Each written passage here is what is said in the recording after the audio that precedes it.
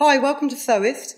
Today I've got a demonstration for you to make a simple face mask for you to wear when you're in shops and museums and generally mixing with the general public. You know what I mean.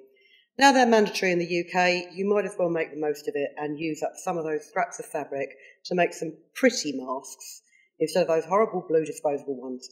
These are made from 2 layers of quilting cotton. It's quite a good weave of cotton. You know, you can't see a lot of daylight through them.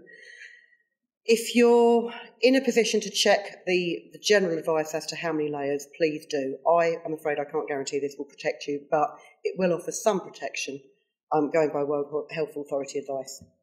Now, we've done another demonstration over on the Crafts channel, which I show you how to actually draw the mask yourself, but we have got a template for this down in the description below.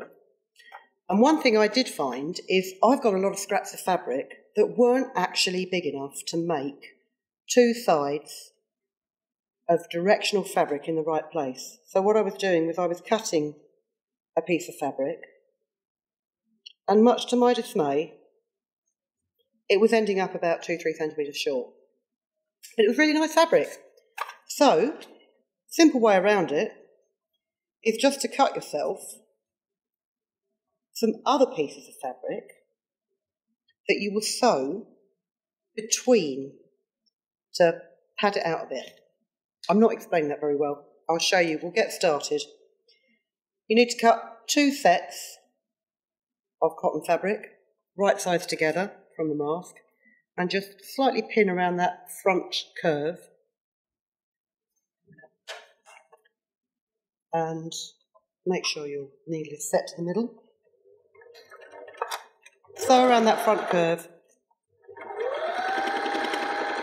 with your normal 6mm or 1/4 inch seam allowance.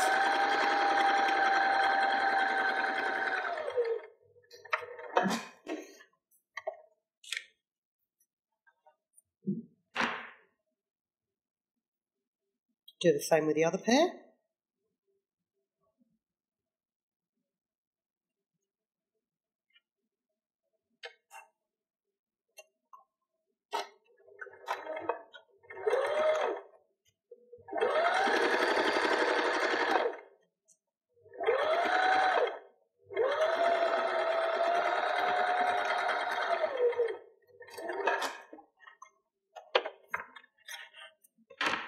Like so.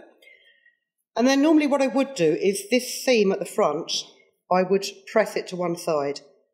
Normally when you do a curved seam, you would clip into it. I'm going to resist the urge to do that because I want to make sure that I've got the maximum amount of integrity in the fabric over my nose and mouth.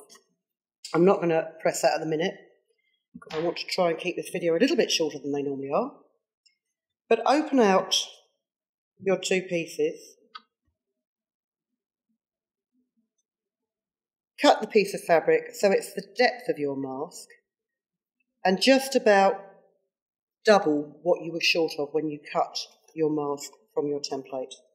So this was about 2 centimetres short. The piece that I've cut is actually 4 centimetres short. Might be a bit big, but we'll see. Not 4, that is 6 centimetres. It should be 4. So line it up to the long edge right sides together.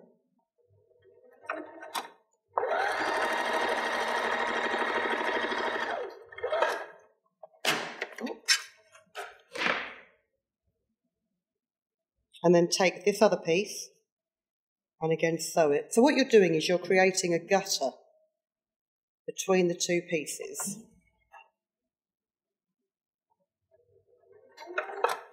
Just in a coordinating fabric.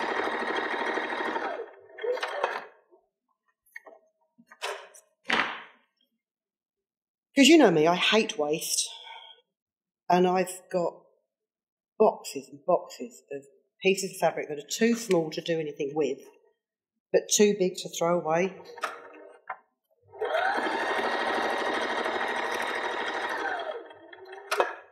I'd love to do patchwork face masks, but to be honest, the number of seams in them would, I think, negate any protection that you'd get from the fabric. So you've got mask, gutter, and then take that final gutter and pair it up to the other edge of the mask. At some point I'm going to find a way of sticking my foot pedal to the floor.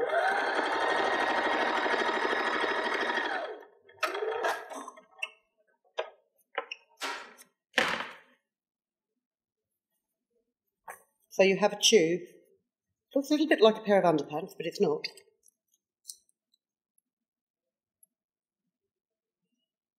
And then line up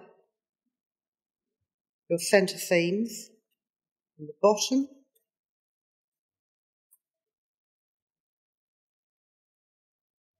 and along the top.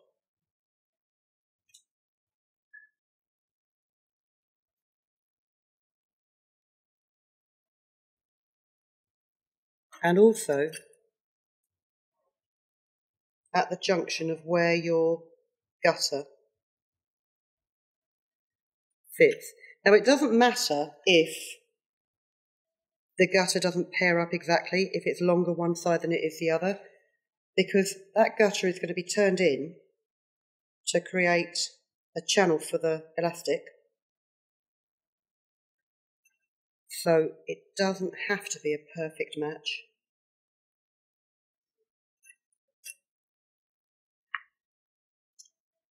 So sew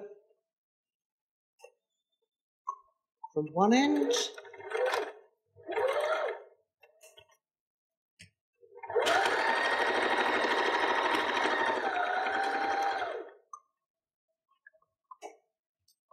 and while you're sewing along the bottom edge, just stop and backstitch. Take it out of the machine and then start again about 2-3 centimetres away, so you've left yourself a gap for turning out. It's easiest to leave that gap on the bottom straight edge, so that when you top stitch it, you've got a nice smooth line. And then on the top curved edge, where you've got the bridge of the nose, you can just sew straight along.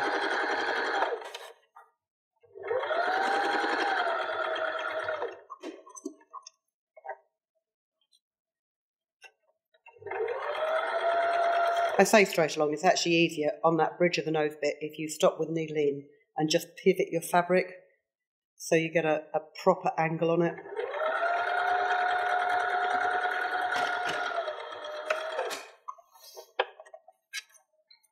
So there you go. Clip your corners off so you've got nice neat corners.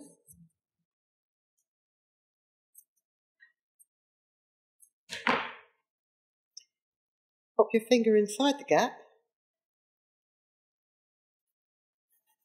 Oh. And take it up to the furthest corner and then just pull it through.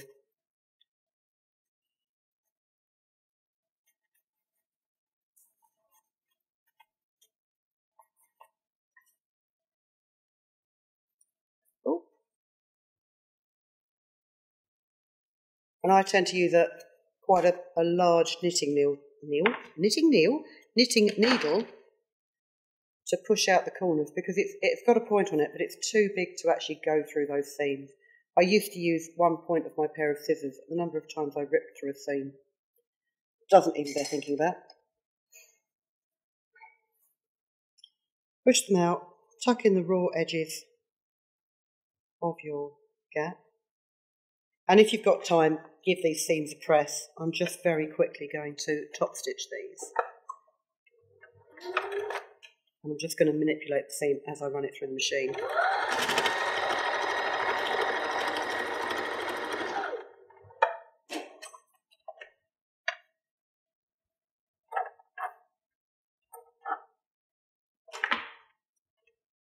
Taking out any little strange pieces of thread I find on the way.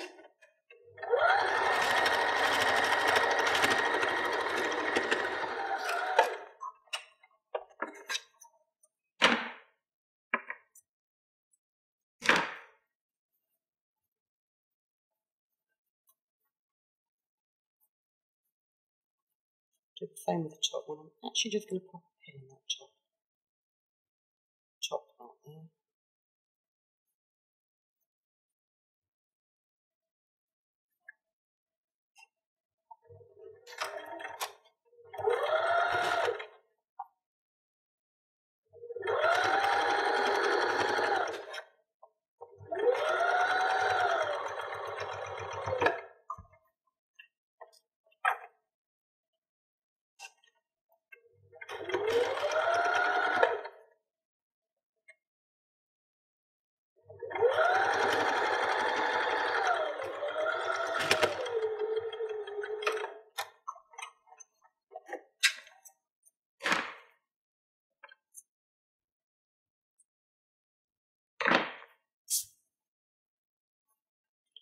So there you go.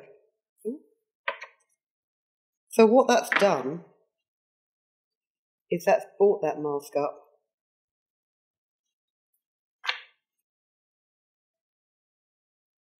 to the size of the template. Obviously it's a bit smaller because now your seam allowance has been taken out. But it does mean that you're not then resigned to just using the fabric that is wide enough to use. And then I would just fold in about a centimetre, centimetre and a half of the ends.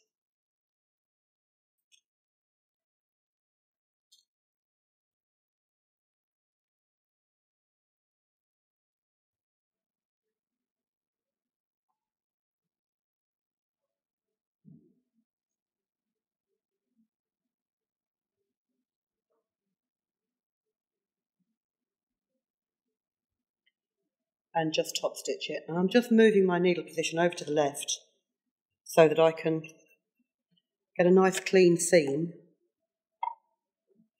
top stitch seam, close to the edge of the fabric.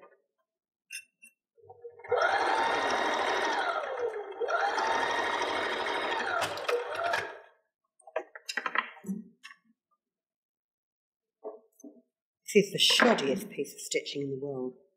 I do apologise.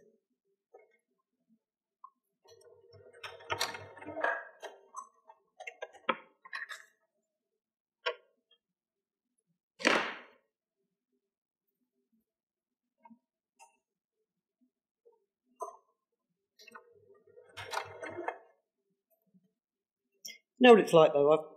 I can virtually make masks with my eyes closed now. When I come to actually making them, and being filmed making them doesn't always go to plan.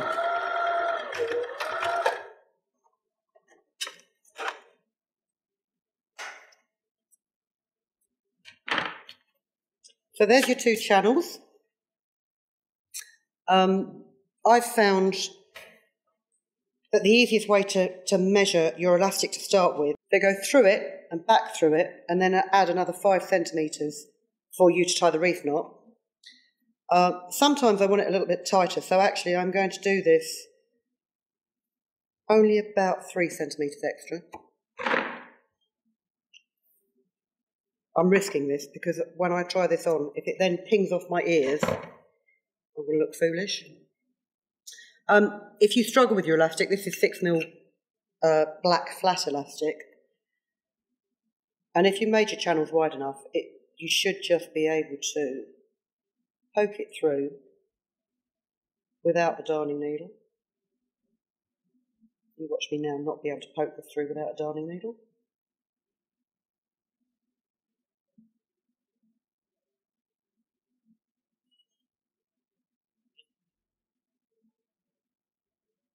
Oh, there are times when I just wish I'd used a darning needle to start with. Oh, the other thing you can do actually, if you've got a piping turner, even better.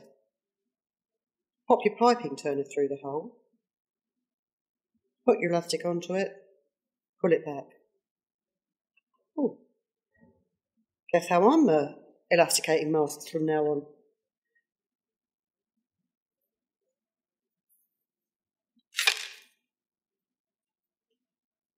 Try and make sure your elastic isn't twisted in there, it's just a personal preference. And then tie an overhand knot and then back on itself to make a reef knot.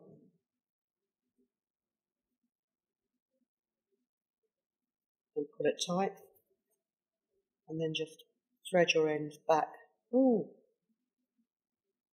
the channel to hide the knot. Different people have different size faces and different ear positions and different nose positions. There is not, I don't think, one size fits all, but if you are making these for friends and family, if you just supply them with elastic that's threaded through but either knotted loosely or not knotted at all, then they can just adjust it to fit their own face. Excuse me.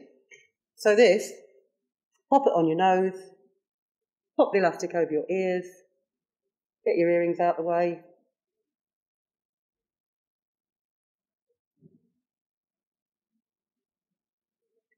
And it's quite a nice fit under the eyes. There's no gap, because of the shape of it, there is no gap under the eyes. It's quite nice under the chin.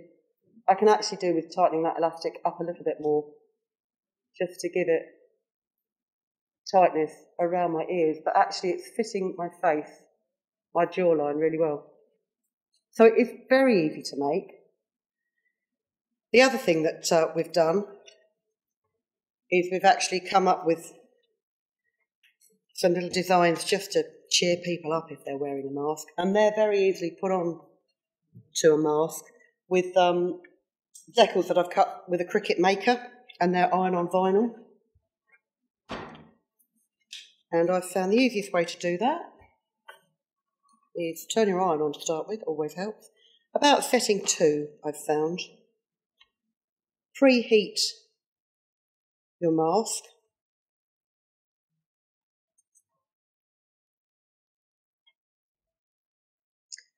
Pop your decal on. Let's see if I can find her.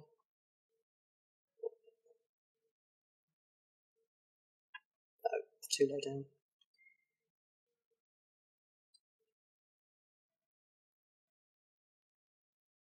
Oh, it would be better on the flower, wouldn't it? Oh, I can't decide where to put it.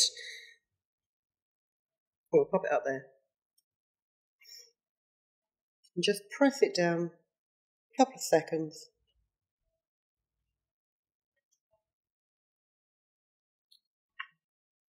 And then you can just peel away the backing.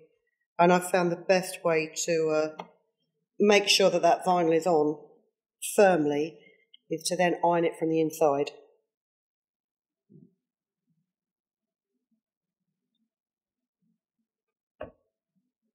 So you can design anything that you want, really, word-wise. So there you go. I'm hoping that helps. There's a lot of people have asked me about masks, and a lot of people have found masks are uncomfortable, but all of my friends that have tried these have said that they are the easiest to wear. You can breathe through them. They don't make you sweat too much. They're easy to put on and off. I mean, even my dad, my dad's a bit fumbly with his fingers. He can wear them quite happily, so there must be some benefit in there.